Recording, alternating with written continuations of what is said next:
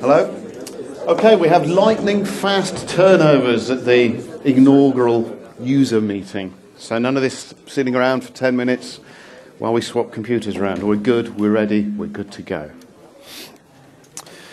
So what I'm going to be talking about then this morning for 27 of the allotted 30 minutes is a couple of features that we're adding to the QuadWC system in version 14.1. I'm going to talk about support for gestures.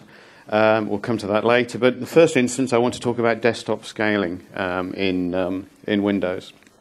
And this is related to high DPI screens and so on.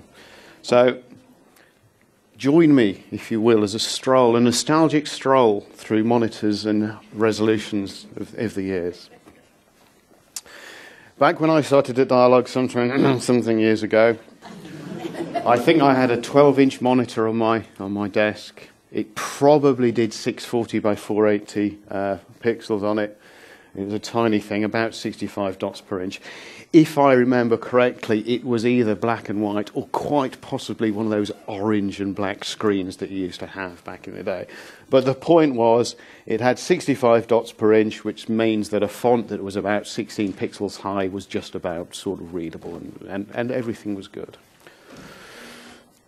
Then times moved on. I had a 14-inch monitor, 1024-768. Then we were hitting 96 dots per inch and a 16-pixel high font and a 32 by 32 pixel high icon. It was nice on the screen. It was a good size, and I could click on it without struggling to find it. Life was good. These days, maybe we've got 24-inch monitors. Now we're running maybe 1080p or 1200 rows of pixels. Still, it works out at about 96 dots per inch. You know, everything's nice size. We can click on it. We can read things. Everything's good. Right now, it's about 8 foot by 6 foot. Okay, we're kicking here. We're rocking about 11 dots per pixel. Okay. This is going to make things tricky for me to demonstrate the problems that I'm trying to demonstrate to you. These days, you can get a 28-inch monitor, 4K resolution, much more pixels. This thing's rocking 156 dots per inch. Okay, so those fonts that we've got that are 16 pixels high and those icons that we've got that are 32 by 32, about half the size, harder to click on, harder to read. The picture gets worse. You can get a 15.6-inch laptop from Toshiba that's got 2,160 rows of dots on it. 282 dots per inch. If you've got a 16 by 16 font on there, or a 32 by 32 icon, you can't see that stuff. And it's also not cheap. So here's my problem. I'm not as young as I used to be. My eyes clearly aren't as good as they used to be. My beard is grey. The other great indicator, I think, these days of increasing experience, let's say, is the inability to take selfies. I can't do selfies. I try to do selfies. I try so hard to do selfies. I can't get this right. My most successful selfie this week was that. Although we were in the restaurant the other night and the guy behind me was very happy with the selfie that I took. So I'm getting old. I'm beginning to see now the sense in this desktop scaling thing that you have in Windows. And you've probably all seen what I'm going to show you. The problem is then screens are getting bigger and smaller at the same time. You can get this 15.6-inch laptop with more dots than we ever used to dream of. And you can get 60-inch monitors with 4K resolutions. There was a thing on Line, I think the kids are calling it these days. There was a thing online. I think Toshiba are now experimenting with an 8K TV. I know I already want one. But again, everything's getting bigger and smaller at the same time. It's complicated. Windows is predominantly a pixel-based thing. It would be great if, as developers, we specified the size of things in points all the time and all of this scaling just all went away. And in fact, WPF is sort of going that way a little bit. A lot of the problems that I'm going to illustrate to you today don't happen in WPF because it does it for you. But when you're talking to Win32 and you're using Dyalog's Quad WC, generally we're dealing with Win32, which is pixel-based, and then the fact that a pixel now is a fraction of the size that it used to be becomes a big deal. So generally, stuff on your screen needs to get bigger. So what Bill's solution is, Bill being Microsoft, for many years we've said, oh, Bill's done something silly again, Bill Gates, Microsoft. So Bill, aka Microsoft solution, is to provide a mechanism for the user to say, look, I'm not as young as I used to be, I want things on my screen to be somewhat larger. And you've probably all seen this thing on somewhere in Windows. And if you were like me, you had no idea what it was doing. Okay, and sometimes you may have seen this flavor of the same box. But basically what this is telling the operating system is that it's just to make everything bigger. In this case, this machine at the moment, this laptop, is set up at 150% scaling, okay, which basically is telling the operating system and telling applications to make everything half as big again as you would by default. Okay, and what happens is, so things like your menu bars and your caption bars and your menus and your scroll bars and everything else are automatically scaled up by Windows for you. But the bits of your application that you're in control of, you have to handle yourself. And interestingly, actually, that previous box went up to 250%. I was at a Microsoft conference in the past where the guy there said, really, these days, the way the technology is going, you should be testing your applications at a 500% scaling factor, which is slightly tricky because Windows 8.1 only goes up to 250% at the moment. This box only goes up to 250%, which is already extra, extra large. So every 50% is an extra, extra. So by the time we get to 500%, we're extra, extra, extra, extra, extra, extra, extra large. So they're going to have to scale the desktop to get the extras in. So, and here actually is a reference to this thing that I watched. I would recommend that anyone who has an interest in this looks at this and reads it. It's entertaining, it's interesting, and it's got a lot of relevant issues for this presentation in it.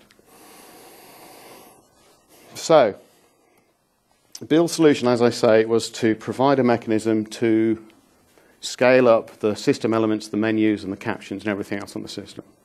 Okay, and of course there's also then a mechanism for the application developer to determine what the scaling factor is as their application is running and do their own scaling. Okay.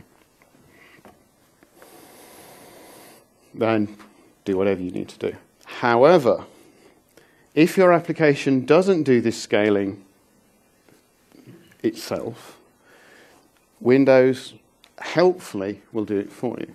And incidentally, none of your APL applications by default out of the box will handle the scaling themselves, okay, because you have to disable the helpful thing that Bill does for you so that you can then implement the correct thing. And the helpful thing that Bill does is he just takes the bitmap of your client error of your form and he just stretches it out, makes it a little bit bigger, and hopefully we'll see it's a little bit blurrier. So what we can see in this picture here is this is my original form, which I screenshotted from a system that was running at 100% DPI, no scaling. This is a screen dump of the same thing taken on a system where the interpreter wasn't doing any scaling, the application wasn't doing any scaling, but the operating system was providing 150% scaling. And hopefully, this is where the 11 dots per inch that I've got here sort of makes this difficult. Hopefully, you can see that this looks a little bit blurrier than this guy because it's been bitmap stretched, and that makes it look a little bit fuzzy and a little bit horrible. If I do that, it certainly does. If I do this, it certainly does. Okay, so just to emphasize, what's happened is, and this is a bit of a lie, actually, the caption bars are nice and sharp because the operating system has done those sensibly. But what happens is, this bit of your application, unless you do the scaling yourself, just gets bitmap stretched and it looks a bit blurry, it looks a bit horrible. Text is harder to read because there's contrast issues that kick in that make it hard to, not hard, but it's not as easy on the eye to look at. Okay, so as we've seen, it isn't always pretty to let the default thing just happen. So, the solution then that you can do is you can disable this auto magic. You can create a what we call a manifest file, which is just a text file that sits in the same location as your executable. And if you configure that correctly, that tells the operating system that, hey, I'm a cool hit, one of the young kids' applications. I know how to do this scaling myself, so you don't need to do this bitmap stretching. I'll figure it all out, and I'll do it all dynamically. So you could do that.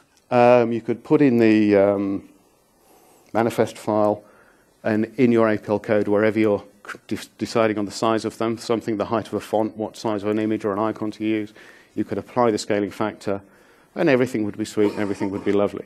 But of course, a lot of you who've got applications that you've already written, got a lot of QuadWC code, and you don't want to be rewriting that stuff to tweak these sizes. So what we're doing, what's new in 14.1 is some support in the interpreter to make this easier for you. And what we've done is we've done a number of things, but essentially what it boils down to is we've introduced a couple of new coordinate types. In QuadWC, when you create an object, you can say, when you specify the size or the width or the height or anything like that, you can say these units are either in pixels, okay, so you want to use the dots on the screen. Or you can say it's a proportional coordinate type, which means that it's in a percentage of the size of the parent of the object that you're creating. There's another one which is user, where you can specify your own arbitrary minimum and maximum values, and the sizes you specify are somewhere within that range. So what we're doing with 14.1, or what we propose to do, and feedback is always important, this stuff isn't out yet, so there's plenty of time for us to review it based on any feedback. So we've got these two things. One's called scaled pixel, and the other is called reeled pixel. And what we've also done then is we've provided a mechanism to say, okay, if your application is using pixel and you don't want to go through it and change it all, you have a way of saying, when I say pixel, what I actually mean is one of the two things above. Okay, and that defaults to this thing called real pixel.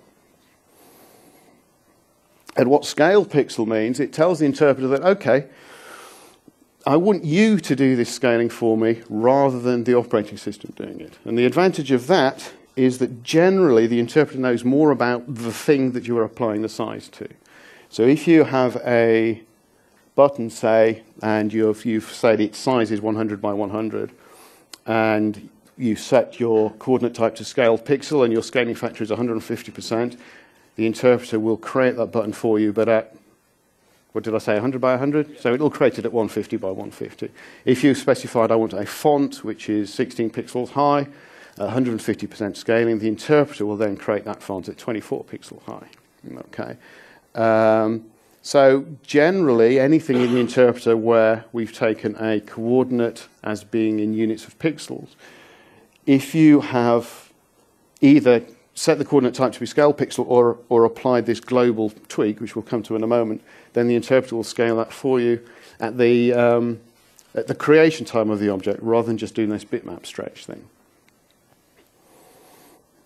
Okay, so we worry about the position of objects, the size of objects, the size of fonts, and so on. There are a few things that we don't do. We can't magically make an icon bigger, other than by stretching it out, which is exactly what the operating system would have done anyway. We can't make bitmaps any bigger.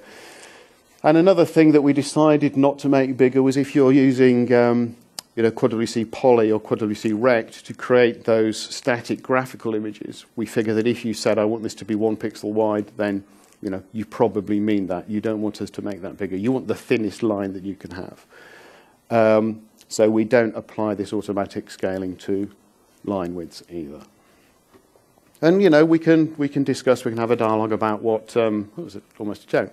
We can have a discussion about which things you would like us to add to the list and which things you would like us to remove.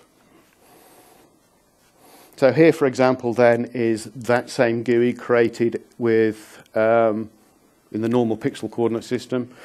And here's the same thing created with on a scale system at 150%. And hopefully you can see that it's not as blurry as it was before.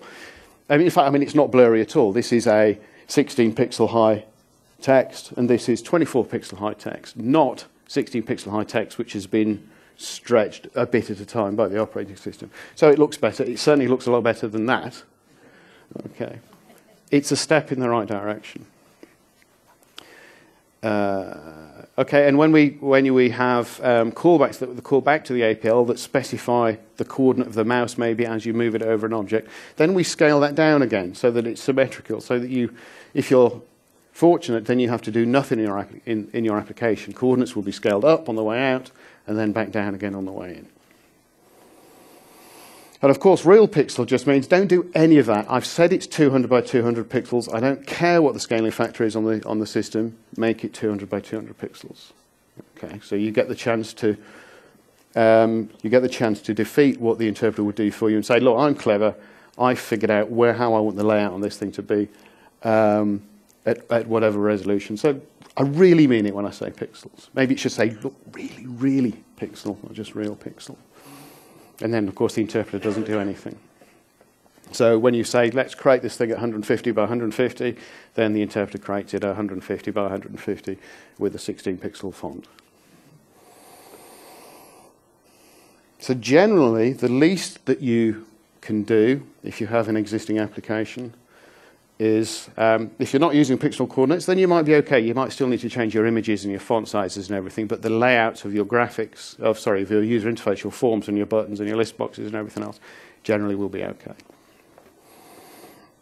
If you're using coordinate pixel, I would suggest that you set this environment variable or element on your command line, Dyalog pixel type, and we may introduce an I-beam to do this as well. If you set that to scaled pixel, that tells the interpreter that whenever you come across a coordinate type of pixel, then do this scaling for me. And see what just works. And things like this will just work.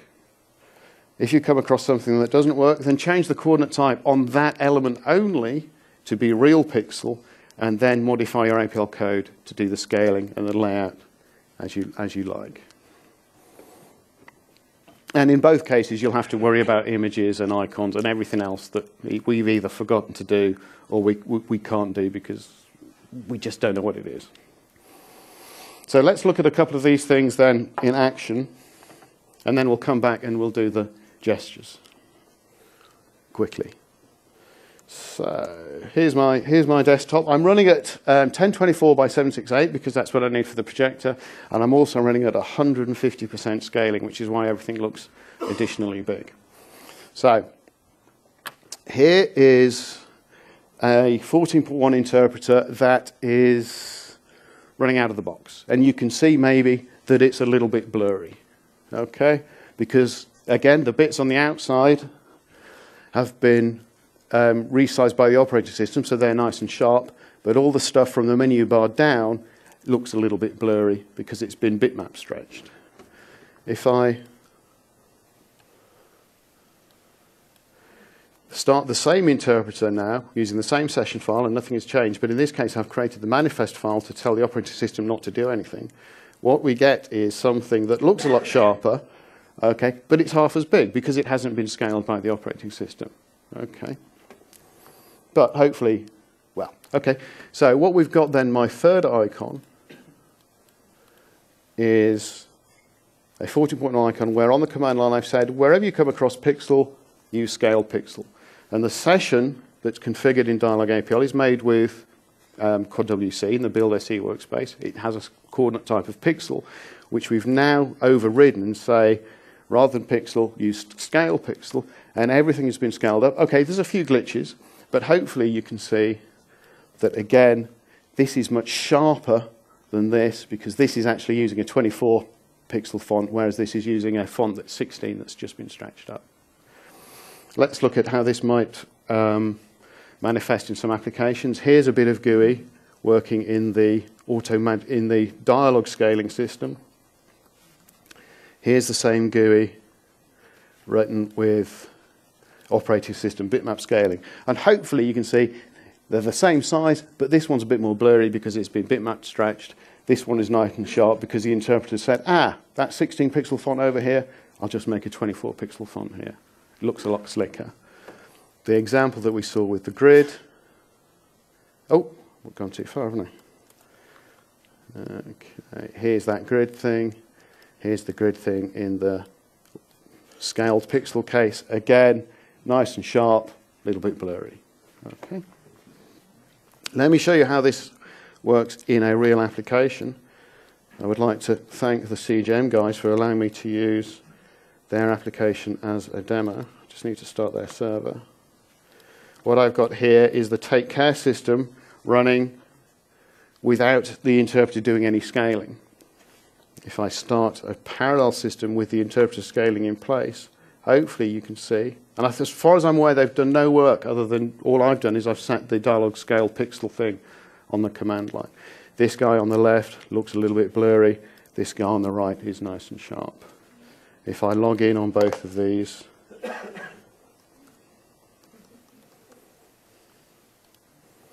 and if I log in on both of these, get that. Now it's going to get confusing because I'm going to, on my screen, it's fairly easy to see which is the nice one and which is the less nice one. But okay, as it turns out, okay, so this guy at the front, a little bit blurry. Guy at the back, nice and sharp. And there are some glitches where things haven't quite worked out, and we'll address those. If we drill into the GUI a little bit more, this is the case where Dyalog has scaled everything. This is in the case where the operating system has scaled everything. So hopefully what you can see throughout is that things are getting bigger. In both cases, things have got bigger. But in the case where the interpreter has handled it with scaled pixel, it's got bigger and it's got a little bit sharper because we haven't got that blurring that's come off from the bitmap stretching. Okay? So hopefully what you've got there is a mechanism of taking your existing application where you've used pixel coordinates and maybe hitting 80 or 90% of the work just with this global toggle in the interpreter. And the interpreter will do its best to handle as much of that as it can for you. Okay, I'll rock up. That's all I want to say about the DPI. I'm happy to talk to any of you, all of you, throughout the week. And if we have time, I'll get a couple of questions in at the end. Let's move on now to gestures, because gestures are quite interesting as well.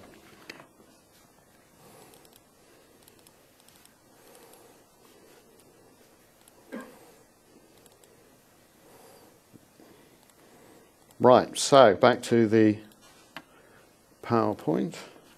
Okay, I've got 5 minutes left, so we need to shoot through this.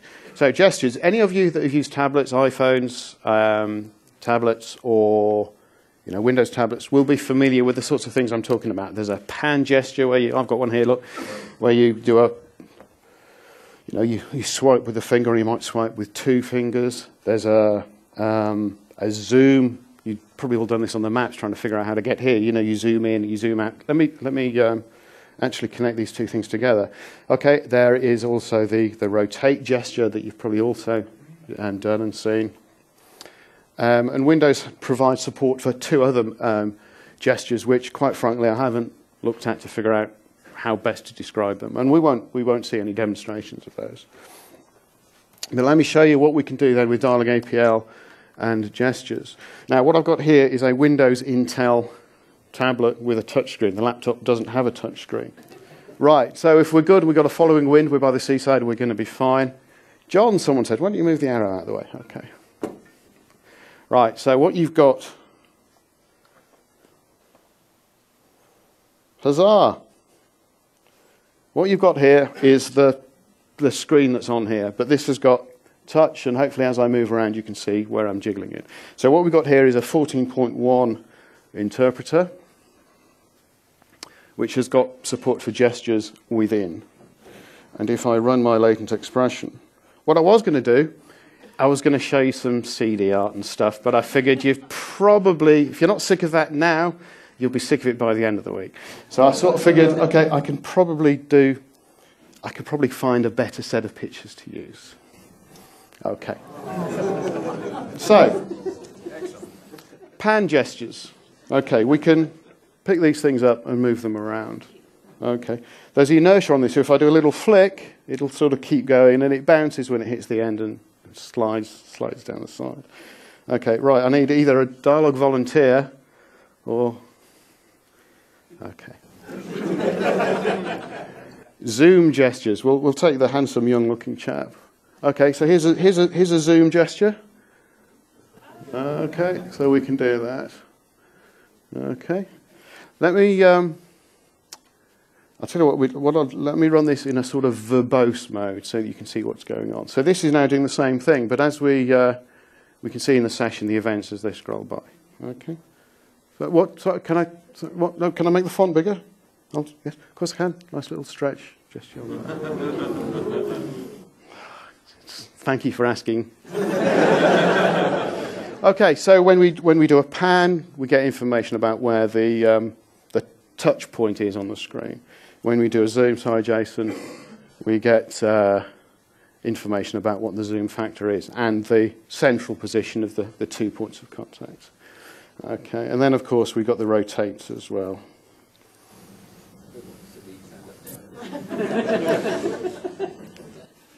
So we can zoom in, two finger thing, twisty twist, twisty twist, twisty twist. That's your rotate gesture. Okay, my APL isn't quite good enough. It goes a little bit wacky when the stig's upside down. But all is good when it gets around the other way. Okay, sorry, my screen resolution is just... So anyway, what we've got there, obviously, in the session, nice and big font, is we get the angle of rotation that's been asked for. And this bitmap's been rotated in real time. It's very nifty. Every time we get one of the events through, the bitmap's rotated and it's stuck back on the screen. So those are there are 5 gesture events. I've shown you 3 of them on the touch screen. Obviously, a lot of controls in Win32 will have their own built-in support for the gestures. You know, list boxes will probably allow you to click and drag to select multiple items and stuff. So you'd probably generally only use this stuff, you know, in what I've got here is a bunch of little subforms which don't have any built-in functionality, but you can add on to them whatever you want. And of course, it was useful that we added that to the session as well, so that we could zoom in and out on the font there. So there you go. You've got your gestures and you've got your DPI. 2 things that we think are good things going forward, bringing APL a little bit closer to being up to date on the Win32 Quad WC front. I have a minute and a half for questions. So please, if you do have a question, wait till the microphone gets to you. Otherwise, we're all in trouble. So hand in the air if you have a question, and then we'll get a mic to you as soon as we can. If they're on, yeah. Are you dealing with the fact that DPI, I think, differs in the X and Y direction often? I think the answer to the question is that it these days doesn't differ in the X and Y direction. My research while I have been doing this has generally been that these days everything is carefully configured so that it's the same in the X and Y direction.